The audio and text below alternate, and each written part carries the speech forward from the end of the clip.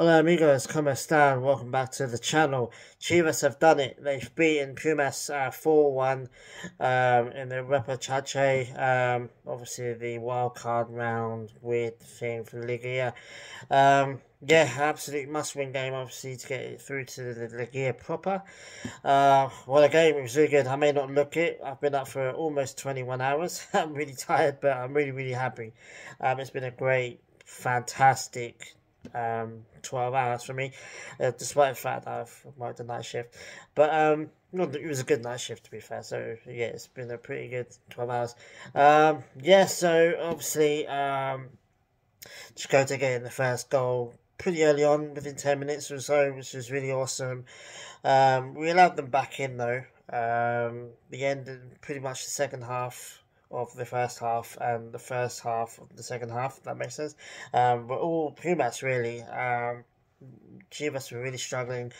The only really bad part of the night was obviously Anguilla getting injured. It maybe even be a broken leg, I've been hearing.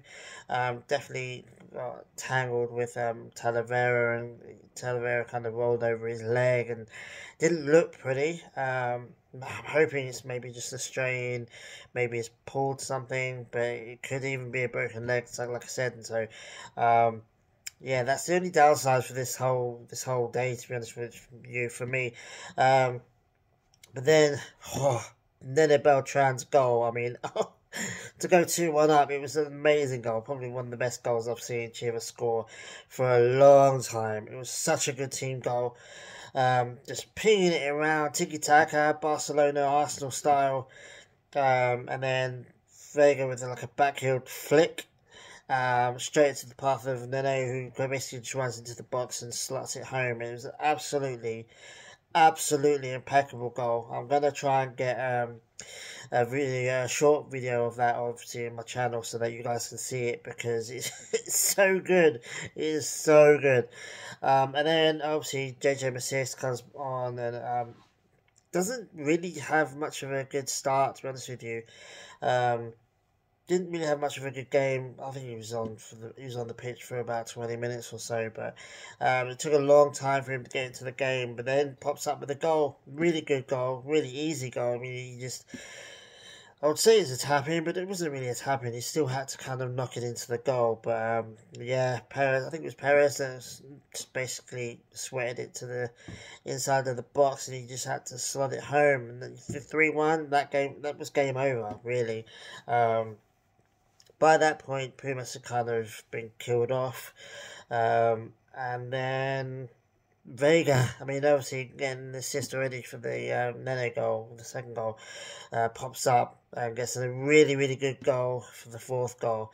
Absolutely demolished Pumas in the end, but it was shaky for a fair spell in this game.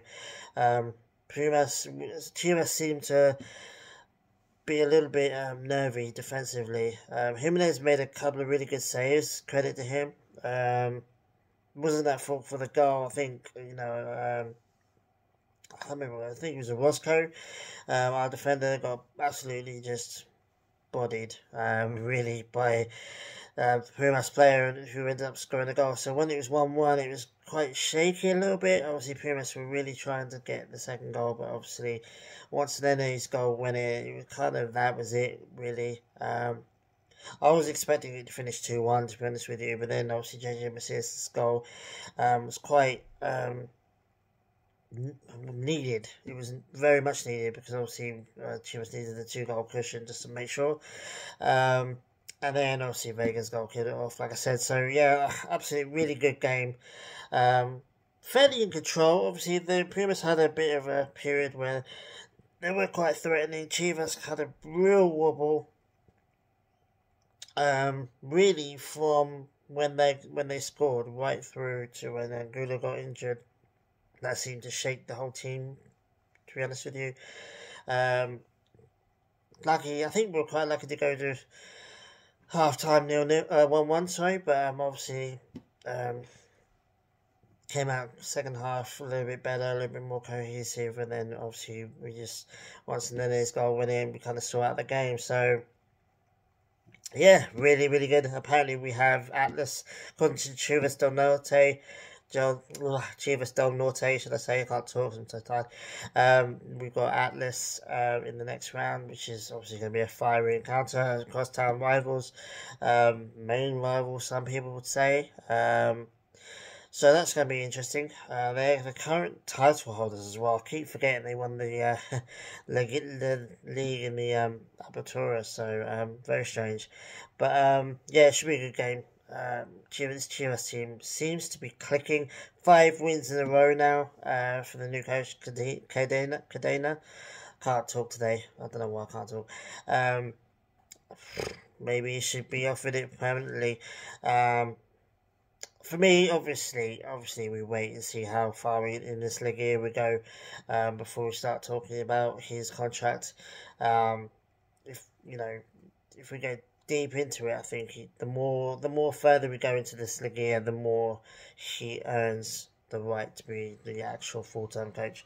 But so far, so good. I mean, 5 wins on the bounce is so good. Very strange. I can't remember the last time Chivas went on such a long winning streak. It's been years, I think, probably a couple of years at least. So I'm enjoying it. I'm buzzing.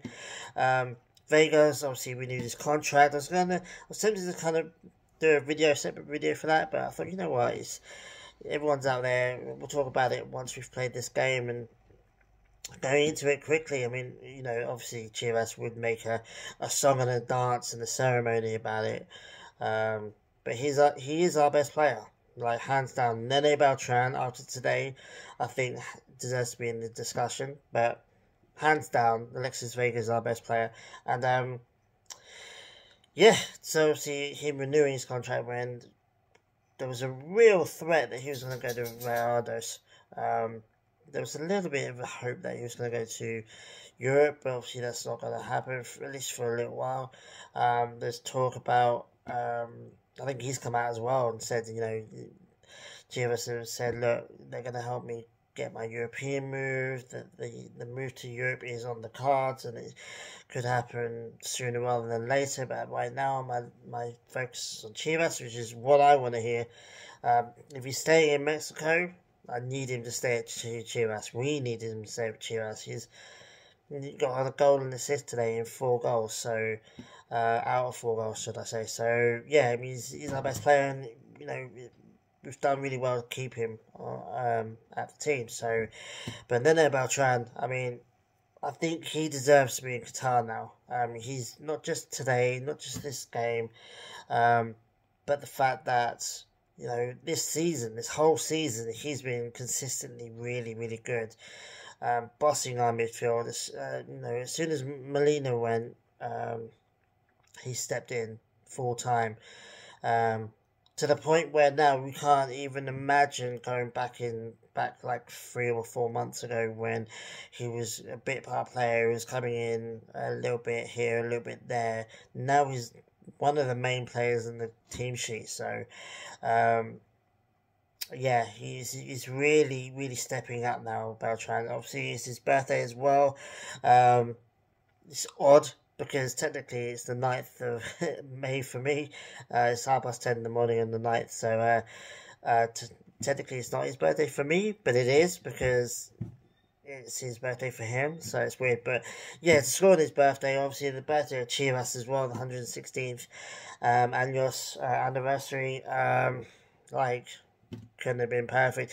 The fact that the player that is the best player of the team that's just re-signed his contract, literally a few days ago, set up the player whose birthday it is on the birthday of the club as well, the same day. I mean, that was just priority. That was just perfect. I mean, you couldn't have asked for any better. And then obviously for Vega to go on and get the 4th goal as well was super sick. And this team, bro, at the moment, touch wood, we are on a good streak. We need to shore up our defense a little bit. We do have defensive wobbles here and there throughout the games, so we need to sort that out. Jimenez is doing fine. I mean, I'm gutted. I'm a Gudino fanboy, but Jimenez, you can't fault him. He's doing really well at the moment. So Yeah, I mean, I'll leave it here for you guys, but yeah, I'm just buzzing for it. Absolutely pumped for this now. I think I think we drew when we played them last, so this Chivas team could beat anyone in this league, in my opinions, on their day. So we'll just have to wait and see. But yeah, let me know in the comments what you thought of the game. Who do you think was the best player? Did you think have I missed somebody out that you thought had a really good game? I think Chakotay, obviously getting the first goal, he had a really good game. I think he got a yellow card, but he had a really good game. Jimenez had a really good game. Who else? Alvarado, I don't think had that much of a good game. Lost the ball a lot. Um, wasn't very good in the attacking third either. Um, just just kept the ball too long. I just don't think he had a good game. But let me know in the comments if you disagree. Are you happy about Vegas signing his contract? Are you happy about Nene basically stepping up and becoming the midfielder player that we all knew he was going to be, but it's finally like actually happening? And what a player! He looks built as well. I think he's been at the gym because like I saw a video of him going into the stadium, and obviously the crowd inside the stadium is like he looks built, he looks buff. I mean, I don't know whether that's just me, but he looks like he's been in the gym quite a lot. I can remember him being quite small, quite skinny. So yeah, kudos to him. Obviously that's going to help him with the strength and stuff. So yeah, so happy birthday, Beltran. Well done, well played. And yeah, we'll see you after the Atlas game. So take it easy, guys, and I'll see you guys soon. Adios.